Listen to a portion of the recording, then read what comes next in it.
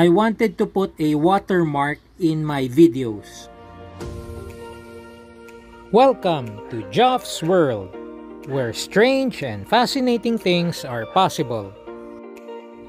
So I stumbled upon this app that allows me to tag and watermark the videos that I'm viewing in a non-invasive way. Just for Fun presents Screenshot Touch by Dijong Kim. Today I will show you how I tag and watermark my videos. First, I will turn on the Screenshot Touch application. And then, click on the Start Monitoring Services. And then,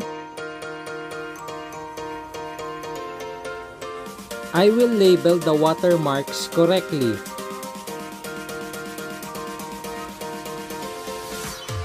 So the title of the video will be Pets Shot Outdoors and the name of the app.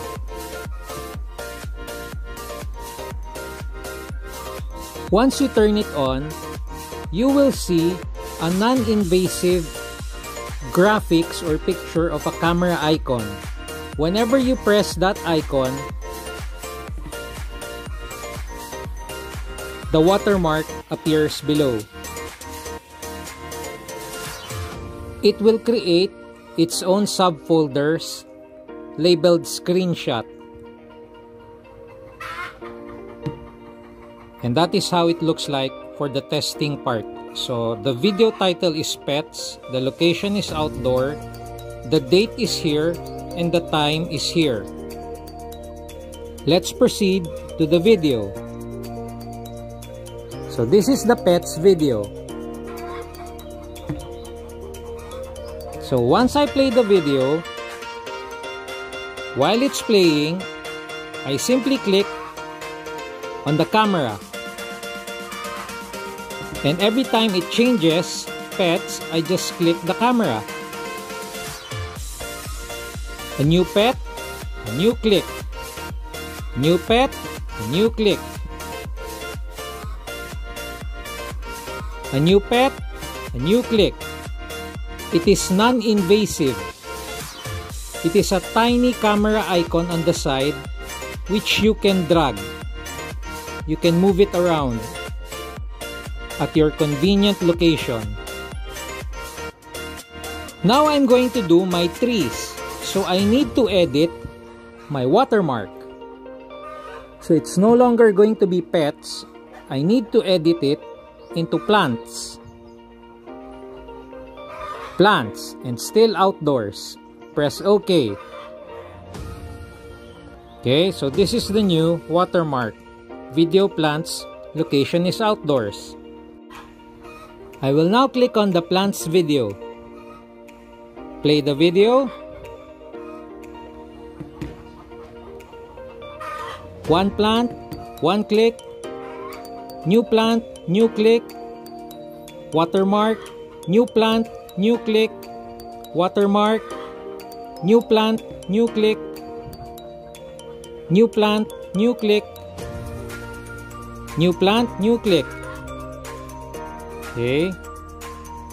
I will now do a third video, my electric fan inventory.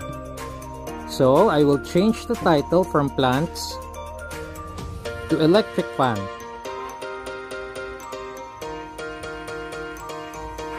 From outdoors to indoors.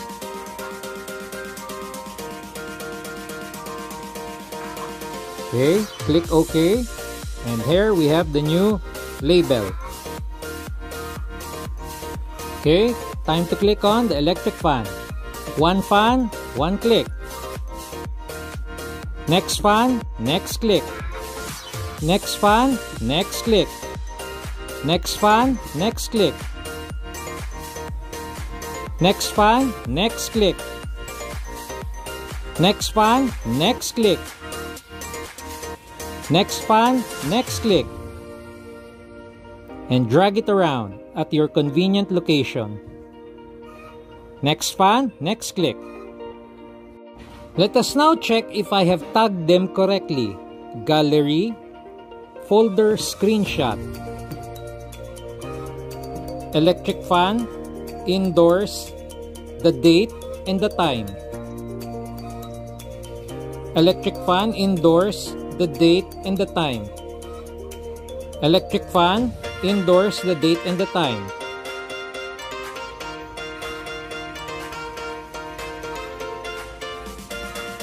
Plants, outdoors, date and time.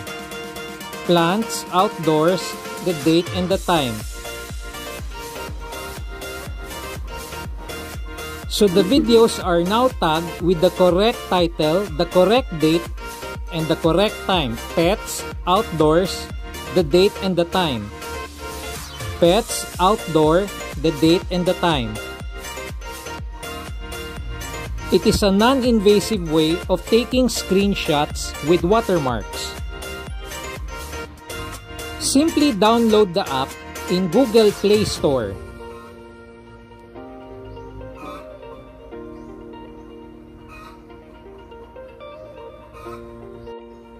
It is the Screenshot Touch by D. Jong Kim. D. Jong Kim. To set it up, enter the apps and press the 3 buttons on the upper right corner. Click on Expand Settings.